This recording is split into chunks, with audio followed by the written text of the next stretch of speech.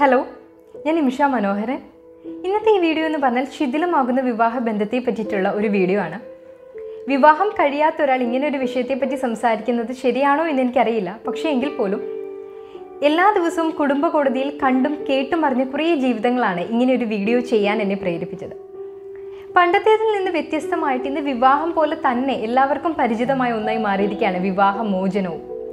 വിവാഹം കഴിഞ്ഞ് വെറും ദിവസങ്ങൾ മാത്രം ഒരുമിച്ച് കഴിഞ്ഞവരും, അതുപോലെ തന്നെ 4-5 വർഷങ്ങൾ ഒരുമിച്ച് ജീവിച്ചവരും, അതുപോലെ തന്നെ 30-40 വർഷങ്ങൾ ഒരുമിച്ച് കഴിഞ്ഞവരും വരെ വിവാഹ ബന്ധം വേർപെടുത്താനായിട്ട് കോടതി വരാന്തയിൽ വന്ന് നിൽക്കുന്നത് കാണാം. ഇവരോടൊക്കെ ഒപ്പം കോടതി എന്ന് പറഞ്ഞാൽ എന്താണ്, അല്ലെങ്കിൽ എന്തിനാണ് ഇവിടെ വന്നത് എന്ന് പോലും അറിയാതെ നിൽക്കുന്ന കുറേ കുഞ്ഞു കുട്ടികളുമുണ്ട്. ശരിക്കും പറഞ്ഞാൽ ഈ വിവാഹമോചനത്തിൻ്റെ ഏറ്റവും വലിയ ഇര എന്ന് പറയുന്നത് ഈ കുട്ടികൾ തന്നെയല്ലേ. അച്ഛനമ്മമാരുടെ വഴക്കിൻ്റെ പേരിൽ അവർക്ക് നഷ്ടമാകുന്നത് അവർ അർഹിക്കുന്ന സ്നേഹവും പരിരക്ഷയും ഒക്കെയാണ്. അച്ഛനമ്മമാരിൽ ആരുടെയെങ്കിലും ഒരാളുടെ ഒപ്പം പോകേണ്ടി വരുമ്പോൾ അവർക്കുണ്ടാകുന്ന ഒരു മാനസിക വിഷമം വളരെ വലുതാണ്, പ്രത്യേകിച്ചും 2 പേരോടും ഒരേപോലെ അടുപ്പമുള്ള കുട്ടികൾക്ക്. അപ്പോൾ എന്തൊക്കെ പ്രശ്നങ്ങൾ ഉണ്ടായാലും വിവാഹബന്ധം വേർപെടുത്തണ്ട എന്നാണോ ഞാൻ പറയുന്നത് എന്ന് ചോദിച്ചാൽ അല്ല. നമുക്ക് ഒട്ടും യോജിച്ചു പോകാൻ പറ്റാത്ത സാഹചര്യത്തിൽ, അല്ലെങ്കിൽ 100% ഇനി ഭാര്യ ഭർത്താക്കന്മാരായി തുടരാൻ സാധിക്കില്ല എന്ന് തോന്നിക്കഴിഞ്ഞാൽ വിവാഹബന്ധം വേർപെടുത്തുന്നത് തന്നെയാണ് നല്ലത്. പക്ഷെ അപ്പോൾ ഭാര്യയ്ക്ക് ഭർത്താവിനോടും ഭർത്താവിന് ഭാര്യയോടും നല്ല ദേഷ്യവും വാശിയും ഒക്കെ ഉണ്ടായിരിക്കും. പക്ഷെ ആ ദേഷ്യം ഒരിക്കലും നമ്മളുടെ കുട്ടികളുടെ ഉള്ളിൽ നിറയ്ക്കരുത്. കാരണം വിവാഹബന്ധം വേർപെടുത്തി കഴിഞ്ഞാൽ നിങ്ങൾക്ക് മറ്റൊരു ഭാര്യയോ ഭർത്താവിനെയോ ഒക്കെ കിട്ടിയേക്കാം, പക്ഷെ ആ കുട്ടികൾക്ക് ഒരിക്കലും മറ്റൊരു അച്ഛനെയോ അമ്മയോ കിട്ടില്ല. അതുകൊണ്ട് തന്നെ അവർക്ക് അവരുടെ അച്ഛനെയോ അമ്മയോ കാണണമെന്ന് തോന്നുക, അല്ലെങ്കിൽ സംസാരിക്കണമെന്ന് തോന്നിക്കഴിഞ്ഞാൽ അവരെ വിടുക തന്നെ ചെയ്യണം. അതുപോലെ തന്നെ കോടതി കാഴ്ചയിൽ ഏറ്റവും അത്ഭുതപ്പെടുത്തുന്ന ഒന്നാണ് 30-40 വർഷം നീണ്ട ദാമ്പത്യത്തിന് ശേഷം വിവാഹബന്ധം വേർപെടുത്താനായിട്ട് വരുന്നത്. ശരിക്കും പറഞ്ഞാൽ ഇത്രയും വർഷം അവർക്കിടയിൽ ഇല്ലാത്ത എന്ത് പ്രശ്നമാണ് ഇപ്പോഴുള്ളത് എന്ന് നമുക്ക് തോന്നിപ്പോകും. അഥവാ ഇനി എന്തെങ്കിലും ഒരു പ്രശ്നം ഉണ്ടെങ്കിൽ തന്നെ അത് അവർ തമ്മിലൊന്ന് തുറന്ന് സംസാരിച്ചാൽ തീരാവുന്നവയല്ലേ ഉള്ളൂ. അതല്ല എന്നുണ്ടെങ്കിൽ മക്കളൊന്ന് മുൻകൈ എടുത്താൽ തീരാവുന്ന പ്രശ്നങ്ങളല്ലേ ഉള്ളൂ അവർക്കിടയിൽ. അതുപോലെ തന്നെ ഇന്ന് കൂടി വരുന്നൊരു പ്രവണതയാണ് വിവാഹം കഴിഞ്ഞ് വെറും ദിവസങ്ങൾ മാത്രം ഒരുമിച്ച് കഴിഞ്ഞവർ, അല്ലെങ്കിൽ വെറും 1-2 മാസങ്ങൾ മാത്രം ഒരുമിച്ച് കഴിഞ്ഞവർ ഓരോരോ കാരണത്താൽ വിവാഹമോചനത്തിന് ഒരുങ്ങുന്നത്. ശരിക്കും പറഞ്ഞാൽ ഈ കൂടി വരുന്ന വിവാഹമോചനങ്ങളുടെ കാരണം എന്താ എന്ന് ചോദിച്ചാൽ പ്രത്യേകിച്ച് ഒരു കാരണം എടുത്തു പറയാൻ പറ്റാത്തൊരു സിറ്റുവേഷൻ ആണിപ്പോൾ. കാരണം എന്തും വിവാഹമോചനത്തിന് കാരണമാകാം.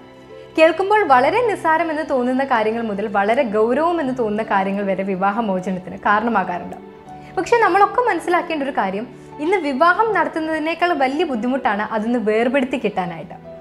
വിവാഹം നടത്താൻ വേണ്ടി നമ്മൾ ചിലപ്പോൾ കാത്തിരുന്നത് 4-5 മാസങ്ങൾ അല്ലെങ്കിൽ 1 വർഷം വല്ലോ ആയിരിക്കും. പക്ഷേ അതൊന്ന് വേർപെടുത്തി കിട്ടണമെങ്കിൽ ചുരുങ്ങിയത് 3-4 വർഷമെങ്കിലും എടുക്കും. അത് 8-9 വർഷങ്ങൾ വരെ നീണ്ടുപോകുന്ന അവസ്ഥയുമുണ്ട്.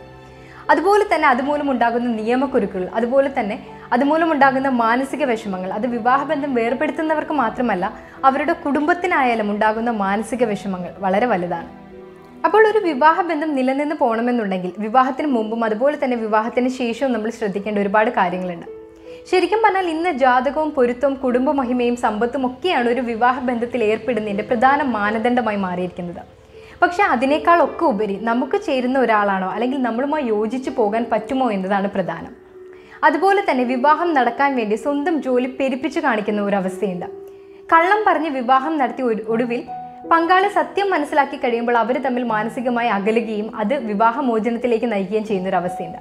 പക്ഷെ ശരിക്കും പറഞ്ഞാൽ നമ്മൾ ആരാണ്, അല്ലെങ്കിൽ നമുക്ക് എന്തുണ്ട്, അല്ലെങ്കിൽ നമ്മുടെ ജോലി എന്താണ്, ഇതൊക്കെ ഉള്ളതുപോലെ പറഞ്ഞ് തന്നെ വിവാഹം നടത്തുന്നതാണ് എപ്പോഴും നല്ലത്.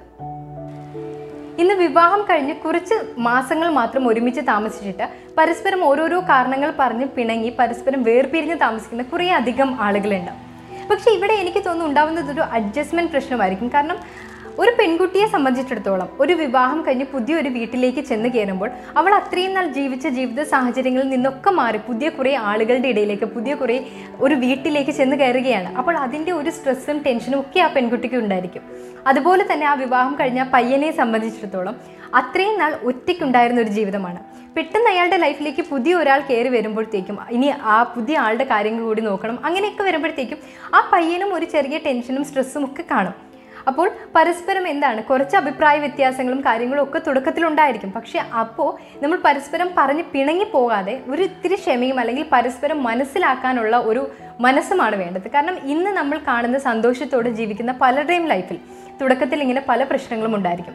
പക്ഷേ ഇന്നും അവർ ഒരുമിച്ച് ജീവിക്കാനുള്ള കാരണം ക്ഷമിക്കാനുള്ള ആ ഒരു മനസ്സും അല്ലെങ്കിൽ പരസ്പരം മനസ്സിലാക്കാനുള്ള ആ ഒരു കഴിവ് തന്നെയാണ്. കുറ്റങ്ങളില്ലാത്ത മനുഷ്യരില്ല. പക്ഷേ എന്തിനും ഏതിനും പരസ്പരമുള്ള കുറ്റപ്പെടുത്തലുകൾ ഒഴിവാക്കുക. ചെറിയ ചെറിയ തെറ്റുകളാണെങ്കിൽ അതൊന്ന് പറഞ്ഞു മനസ്സിലാക്കാനായിട്ടൊന്ന് ശ്രമിച്ചു നോക്കുക. അതുപോലെ തന്നെ ഒഴിവാക്കേണ്ട ഒന്നാണ് അനാവശ്യമായ താരതമ്യം.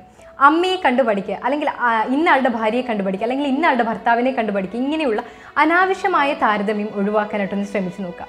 ഈ ഒരു വീഡിയോ ചെയ്യാൻ കാരണം ഒരു ഡിവോഴ്സ് വേണ്ട, അല്ലെങ്കിൽ ബന്ധം ആരും വേർപെടുത്തരുത് എന്നൊരു ഉദ്ദേശത്തിലല്ല. പക്ഷേ നമുക്ക് ഒട്ടും യോജിച്ചു പോകാൻ പറ്റാത്തൊരു സാഹചര്യമാണെങ്കിൽ ബന്ധം വേർപെടുത്തുക തന്നെ വേണം. പക്ഷേ ഇന്ന് വരുന്ന പല കേസുകളിലും ഈ വിവാഹമോചനത്തിനുള്ള കാരണം എന്ന് പറയുന്നത് വളരെ നിസ്സാരമായ കാര്യങ്ങളായിരിക്കും. പരസ്പരം ഒന്ന് തുറന്ന് സംസാരിച്ചാൽ തീരാവുന്ന പ്രശ്നങ്ങൾ മാത്രമേ ഉണ്ടാവുള്ളൂ അവർക്കിടയിൽ. അപ്പോൾ നമുക്ക് ഏറ്റവും അത്യാവശ്യമായിട്ട് വേണ്ടത് കുറച്ച് ക്ഷമയും പരസ്പരം മനസ്സിലാക്കാനുള്ള ഒരു മനസ്സുമാണ്. എല്ലാവരും മനസ്സിലാക്കുക, പ്രശ്നങ്ങളില്ലാത്ത ജീവിതമേ ഇല്ല. എല്ലാവരുടെ ജീവിതത്തിലും പ്രശ്നങ്ങളുണ്ട്. ആ ഒരു പ്രശ്നത്തിന് എന്താണ് പരിഹാരം എന്നാണ് നമ്മൾ തിരിച്ചറിയേണ്ടത്. അത്തരം തിരിച്ചറിയലുകളാണ് നമ്മളെ നല്ലൊരു ജീവിതം നയിക്കാനായിട്ട് പ്രേരിപ്പിക്കുന്നത്. അപ്പോൾ നിസ്സാര പ്രശ്നങ്ങളുടെ പേരിൽ പരസ്പരം ദേഷ്യവും വാശിയും വെച്ച് വേർപിരിഞ്ഞ് കഴിയുന്നവർ ഒന്ന് ക്ഷമയോടെ മനസ്സ് തുറന്ന് സംസാരിക്കാനൊന്ന് ശ്രമിച്ചു നോക്കുക.